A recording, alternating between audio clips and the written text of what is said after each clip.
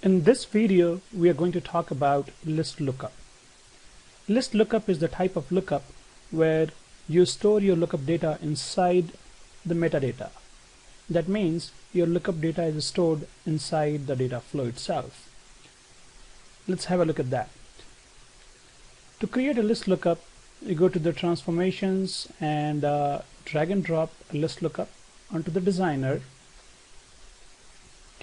And you can see here it has the value as the only attribute. So this is the attribute on which it is going to do the lookup.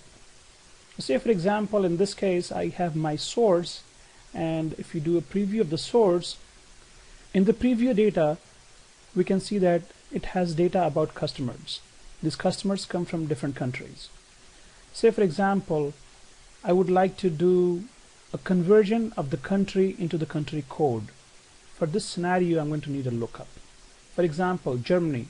I want to take the Germany as source and convert that into DE as the country code. Similarly, for Mexico, I want to use MX. UK, I will leave it as UK, and so on and so forth. So for this, I'm going to need a lookup. This lookup, when stored inside the data flow, will be a list lookup. So let's go ahead and the first step would be to take the country and map that onto the value. That means country is going to be the source for this lookup, and you see the outgoing port. This is going to give you the converted or looked up data, and that you can use as a destination, and you can send it as a map to other entities. Now let's go ahead and look at the properties of the list lookup. If you open it, you can see here this is a table where I specify the source value and what it gets converted into. For example, my source value, say I type in Germany, and destination value is DE. That means I'm telling the application that when you get the source value Germany, you send out DE as the destination. So this is how you specify the lookup values.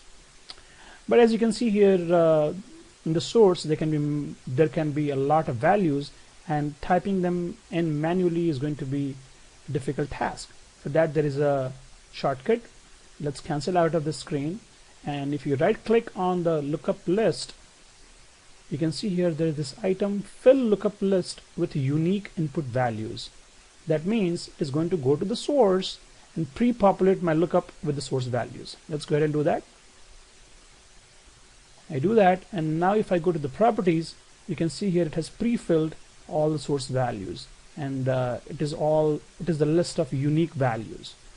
So let's go ahead and specify the codes. Say for example, Argentina goes as AR, Canada goes as CA, France as FR, Germany as DE, Mexico is MX, Spain is SP, Sweden, Switzerland, and UK. So these are the codes that each of these sources will get once they get converted. So this is the lookup data I specified inside the lookup itself. For the lookup, you have these options. If the value is not found in the lookup list, say for example, I did not have UK here, and there is a source data that contains UK. What happens in that case? For that case, there are options such as assign value, add warning, and proceed.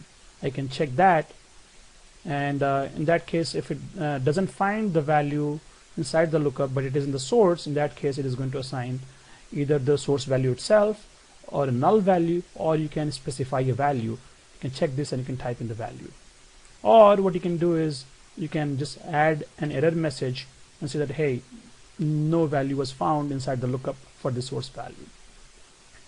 Also, you can check this case sensitive lookup to make sure that the lookup is case sensitive or not. By default, it is always checked. So these are the simple options for the list lookup. You click on OK, and now your lookup is ready. I can go ahead and have a preview of the data, and you can see here for each of my source values, Germany is getting converted into DE, Mexico to MX, Sweden to SW, and so on and so forth. But for UK, you can see here it did not find any values because we took out that row from the lookup list. So this is how a lookup works. Thanks for watching this video.